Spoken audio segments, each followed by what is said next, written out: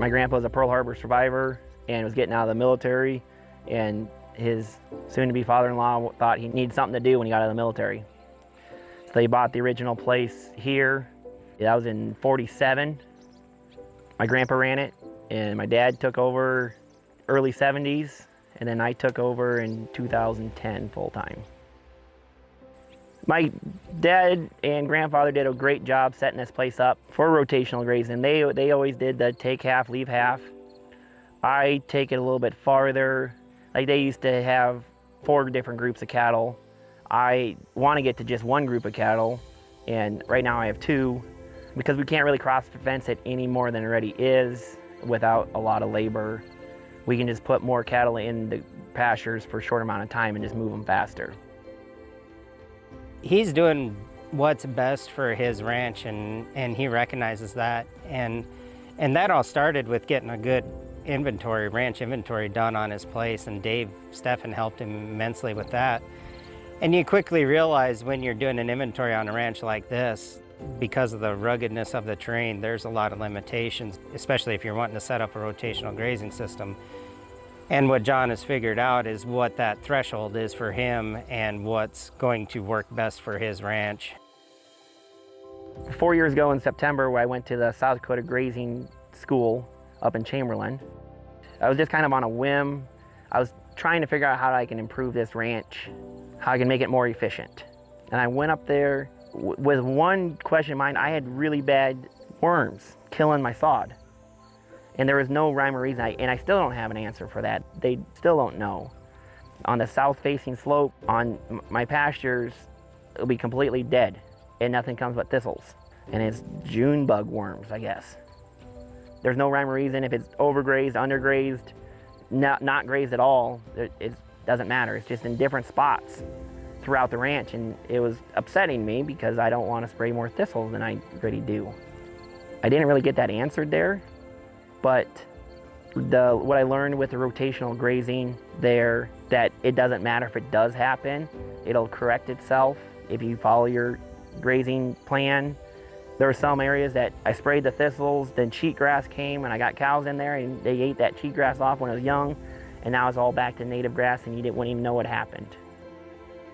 So the grazing school, I didn't know what to expect when I went there, and then when we go out and have to figure out animal units with cattle out there in a little electric fence and then learning plants and stuff, I loved it. Still, I drive around our place and look at grasses and teaching my boys the grasses and stuff. Then I did the follow-up program with Dave, and I'm gonna make Sean keep coming to actually incorporate your grazing plan and take your knowledge that you learn there. And I mean, it's a 3-day course, and it's all day. And it's a lot to take in. So with that follow-up program, you get to slow it down a little bit and actually implement it into your place. So it was great.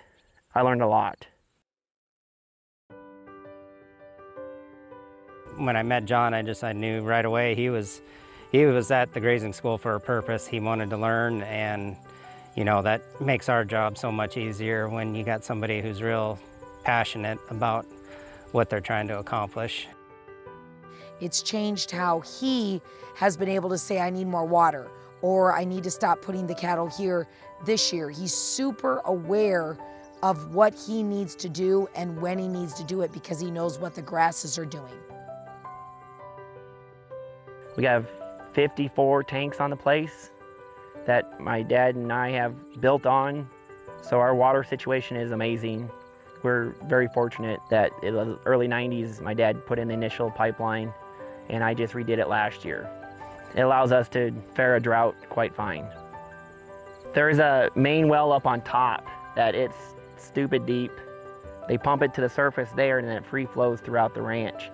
And there's 28 tanks off that well. It's all artesian water, so it's good water. And on the east side of the ranch, we have rural water pasture taps. All the tanks run off them.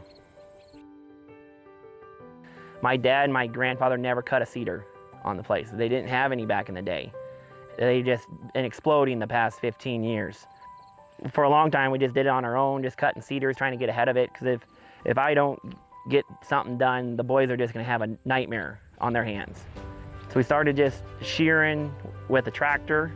Then we've moved on to skid loaders and shears, and now we're gonna do a big burn.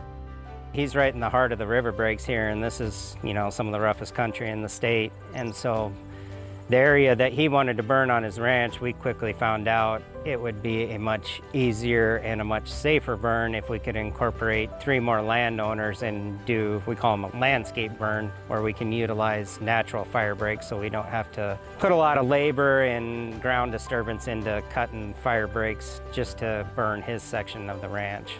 We work with the Mid-Missouri Burn Association that some local ranchers started, Rich and Sarah Grimm and Dave Steffen, and a bunch of them started this because their cedars are a way worse problem. If we don't do something now, that's what ours is gonna look like. They've been battling it for years along the Missouri River there. They have entire pastures that they can't even run cattle in down there because there's no grass left. And we're starting to see that we're losing the grass to the cedars, and so we wanna try to control that before we get as bad as they have gotten out there. We have 2 very rambunctious boys. We have a 11-year-old Dale and a 9-year-old Tucker. Their dad has become this grass nerd, and he's so aware of what's going on around him in the ground that the boys have taken this huge interest in trying to keep the ground healthy, and they actually are turning more into like botanists and environmentalists, not just ranch kids and not just ranchers. So they're really aware of the ground around them, and their dad is sharing that knowledge so that they end up with more information to make this place better than what they inherited with. The natural resources are the foundation of your ranch. You got to take care of those first, and to see that that knowledge is being spread to everybody on this ranch is really exciting.